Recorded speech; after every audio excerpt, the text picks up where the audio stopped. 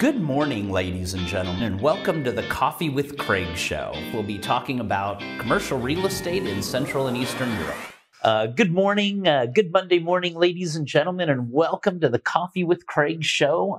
We're here in Warsaw this week, so this will be our Warsaw week, and really this whole month is kind of investment month with EXPO Real, with the CEE investment awards at the end of the month, and the CRE awards on the 20th of October. So we're kind of running into the final lap of all the events. So we've got our CRE awards exactly in next week on Thursday in Hungary. So if you haven't booked a ticket or a table or sponsorship, there's still some opportunities. Let us know. And really a lot of good international, local, regional people coming and ready to do business. Also our CEE Investment Awards, which is 1 week later here in Warsaw on the 27th. The short list is out. Is that right? During Expo, I think we put it out, or right before Expo. Yeah, sure. It's been out. Short list has been out for a week, so take a look at it if you haven't seen it. If you've been, if you're in Munich all last week, good, you should be in your emails, or it's on our website to take a look at.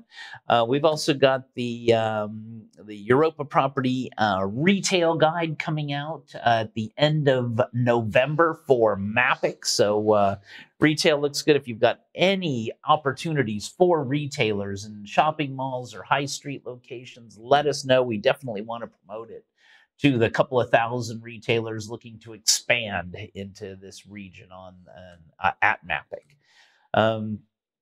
Like I said, a lot happening this week with the events, a lot coming up. So big opportunities here in October to do final business for the year. And a week at Expo Real was last week. I think record number of people coming. And really just a great atmosphere for wrapping up this year and launching new projects next year. A lot happening there. So having said that, we'll go take a little break, and then we'll come right back with Winston Norman and the news, the highlights for Monday. Ladies and gentlemen, this is Craig Smith, publisher of EuropaProperty.com. Welcome to the 4th annual Europa Property CRE Awards, the only international real estate awards event based in Budapest, Hungary, and covering the surrounding region. After a year of online events, now we are finally able to meet face-to-face with international, regional, and local commercial real estate professionals. With over 10 countries covered, including Hungary, Czech Republic, Slovenia, Slovakia, Serbia, Croatia, Montenegro, Bosnia and Herzegovina, Albania, and Ukraine, this will be an event not to be missed. Check out our website, creawards.net or EuropaProperty.com. So welcome back, and we're here for a Monday morning, and we're here, Winston Norman, good to see you. Right, Craig, Good to be back in Warsaw. Sunny Warsaw. Back sunny, warm, well, maybe sort of warm Warsaw, and the sun's out and full force. So hey, good to see you, and nice to see you, Craig. Let us know what's going on today. Survived Expo Real in one piece. Survived Expo, survived Oktoberfest, and ready for action. It's really good to see that. Okay, so Panettone has completed a logistics centre for Amazon in the Czech Republic, and this multi-story distribution centre is heralded as the most modern logistics centre in the country to date, and it's equipped with all the latest environmentally friendly, energy self-sufficient, high energy approaches that the buildings can have, industrial buildings can have today. And the value of the building is 202 million euros, and the project was financed by Accolade. And it's the distribution centre is unique in a number of ways, and it's although it exceeds 187,000 square meters, the actual floor space only occupies a third. Oh, okay. So I'm not sure what they're doing the rest of the space, but yeah, they do that. They said that's unique in that way. Okay. And eventually, when it's fully operational, it will employ around 2,000 people.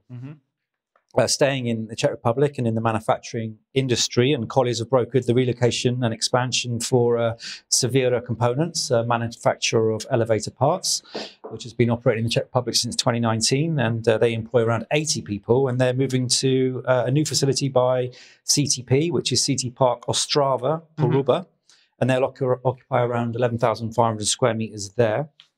Big project. Yeah. Well, not as big as leasing. Amazon's. Yeah. Well. And staying in the logistics industry and moving to Hungary, and Prologis has handed over a new building near Budapest. It's and they've handed over another 14,000 square meters of warehouse space in Prologis Park Budapest. Žižget 2, and in addition to the nearly 30,000 square meters of built-up area, work has started on another investment park, and the building has the capacity for another 110,000 square meters there. So big. Lots of new build going up around Budapest, and I think there's a big need for distribution services in that area. And finally, for today, moving to Serbia, and the EBRD is extending a 25 million loan to the MK Group, and the loan will finance the group's farming and sugar operations and give the group a boost during the current food crisis and help it to develop its agribusiness division. The fresh funds will also help MK Group strengthen its use of digital skills and expand the digitalization of agricultural processes.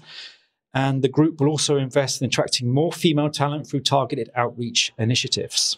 Oh, okay. So very nice. Yeah. So I guess, Serbia, a lot going on there too. So interesting. I mean, there's a lot of news coming in about Serbia at the moment. Yeah, a lot going on there. So thank you, Winston, for these great highlights for Monday morning. And everyone take care, and we will see you Tuesday. We'll see you tomorrow for the news. Click here to subscribe to the Coffee with Craig show, and don't forget to share it with your friends.